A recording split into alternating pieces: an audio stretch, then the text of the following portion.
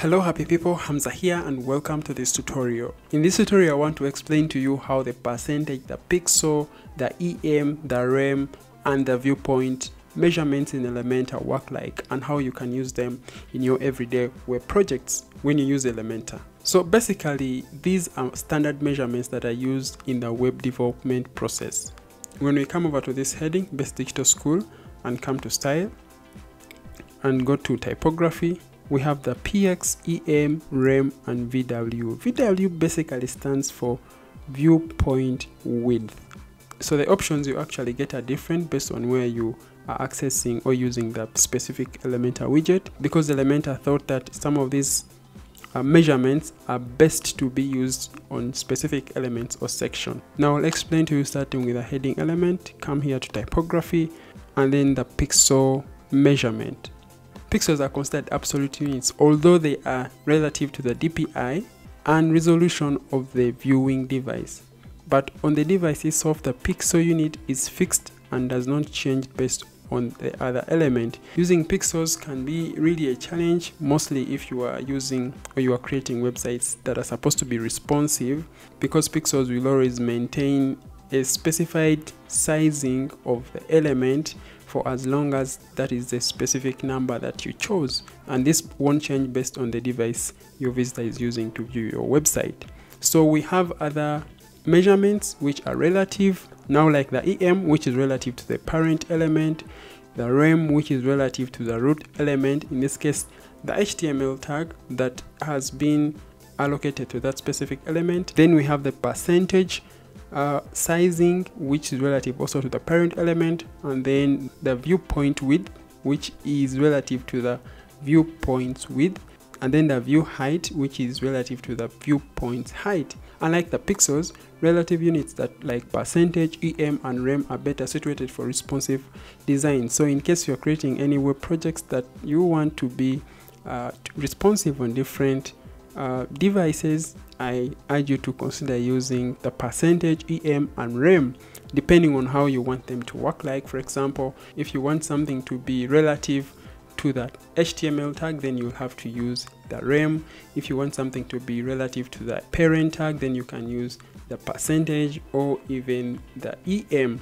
So maybe you have questions, what are the values for these specific sizings represent? So now you have to understand something, that different web browsers come with a default size, which is most times 16 pixels. Now this is the default font size that will be used to display text on your website. You can actually set the settings of the base HTML tag via CSS, and then what you change to will become the default for your browser.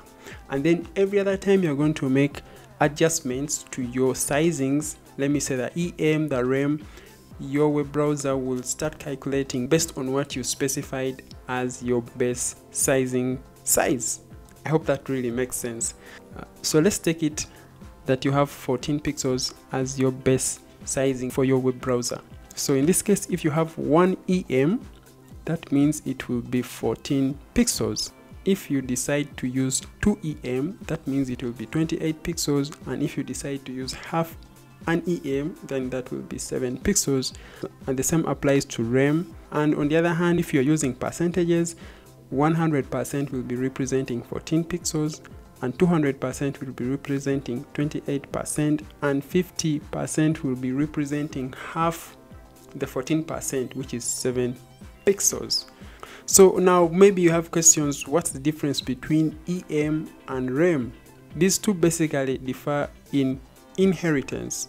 REM is based on the root element, which is the HTML, and every child element that uses the REM will use the HTML root size as its calculation point, regardless of whether or not a parent element has any different sizes specified. On the other side, the EM is based on the font size of the parent element. If the parent element has a different size than the root element, the EM calculation will be based off the parent element and not the root element. The percentage, view width and the view height are mostly used for margins, padding, spacings and widths, stroke heights.